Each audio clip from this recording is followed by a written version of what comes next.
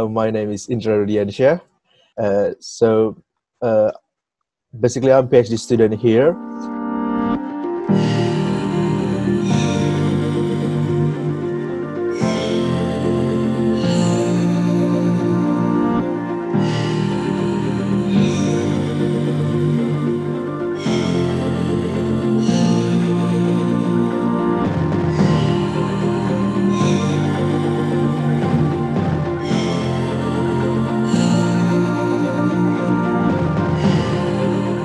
During the pandemic, all the project in General Institute is hold on, all the activity is suspend, including my project, because my project is in malaria vaccines. So yeah, we're doing nothing basically, and there is an opportunity from that emerging pathogen disease to help them with the trials.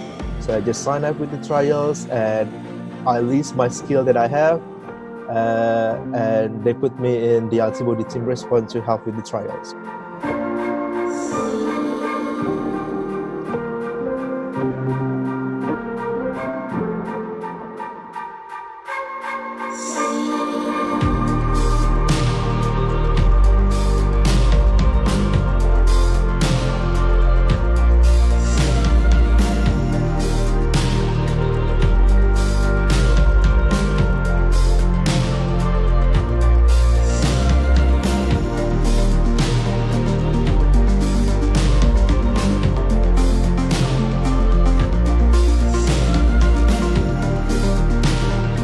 So in the UK itself, we start from the scratch. So we start from the beginning. We develop the vaccine from the start. We design the virus. We design the vaccine. We trial in animal, then we trial in human. But in Indonesia, we start at the end.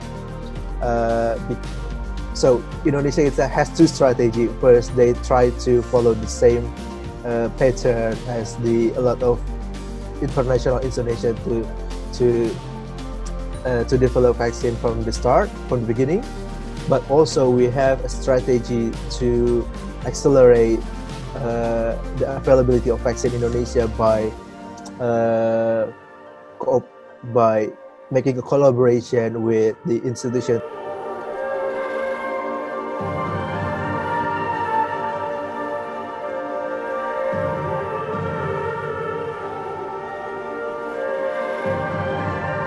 People need to be wait and keep implied with the measurement regulation to keep the transmission as low as possible by maintaining social distancing, keep hygiene.